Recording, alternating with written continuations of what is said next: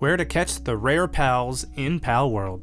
There's a really cool trick you can do when you get to these wildlife reserve centers, these little purple bases here on the map. There's a total of 3 of these wildlife centers, each with a different variety of rare pal spawns. When you get to these wildlife centers, you might see the text "Criminal Activity Underway." This is because if you touch foot on the ground, the PIDF officers will come after you, and they are all about level 30s to 40s. I would highly advise not doing that. It's a little bit tough, and they just keep spawning every time you attack. However, as you can see in this video, I am flying and I'm not getting ambushed. So if you are flying in these areas, you are not considered on the ground, and therefore you won't attract the attention. Use this trick to weaken and catch the pals here at the reserves. And that's it. Subscribe and follow for more Palworld.